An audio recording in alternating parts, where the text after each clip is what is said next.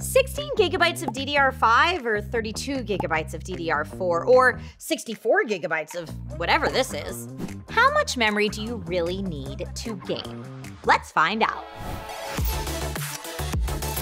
Hey everyone, I'm Trisha Hirschberger, and today we are going to break down how much RAM you may need for your gaming rig. Whether doing an upgrade, a new build, or shopping for your next gaming laptop, this question comes up often, so let's get to it. RAM is vital to a gaming PC's performance. It temporarily stores data, acting as a super-fast memory middleman between the CPU and storage. When you're gaming, RAM holds the fast access program data for your CPU and sometimes GPU to support assets like textures, models, and more.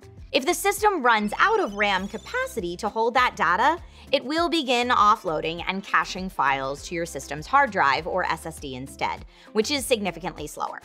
This can cause issues like stuttering and frame drops. No thanks. But how much RAM do you need? And are there factors to consider when selecting a RAM kit? First, RAM keeps evolving, getting faster every year with new speeds and higher capacities, typically enabled with new generations of processors. DDR5 is the newest RAM technology available, and it's supported on the latest chipsets from Intel and AMD. But there are still plenty of upgradable systems on the market that take last generation DDR4 RAM. The amount of RAM you will need depends on the operating system, games, and applications you're using, so keep that in mind as we go along. Each game will list its own minimum requirements to run, but ideally you want your system to sit in the recommended range or higher, rather than the minimum, particularly if you are multitasking while gaming. For lower load games, 8 gigabytes is the absolute minimum. This is enough for the operating system plus games like Balatro, Roblox, Minecraft, or Among Us, but you won't be able to run most mainstream titles with only 8 gigabytes. 16 gigabytes of RAM is decent for mainstream gaming on titles like Hades 2, Elden Ring Night Reign, or Dune Awakening.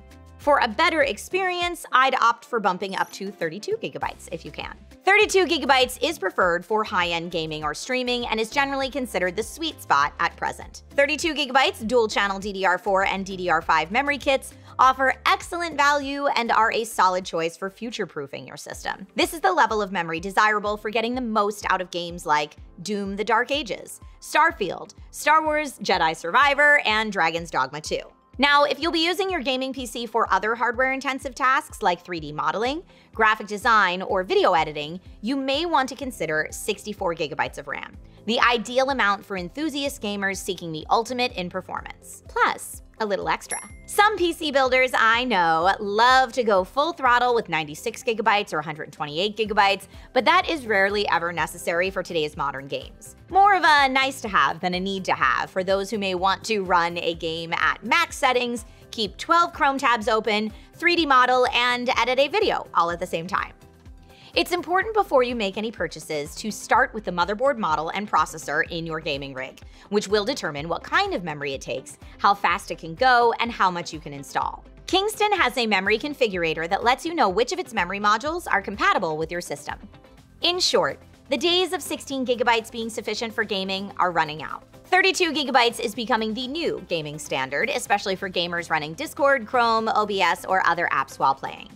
Keep in mind that having extra RAM is always better than not enough if you want a smooth gaming experience with the ability to Alt-Tab to watch streams and videos. Why not unlock your gaming computer's full potential? All right, everyone, leave any questions in the comments, and I will see you next time with more DIY in 5.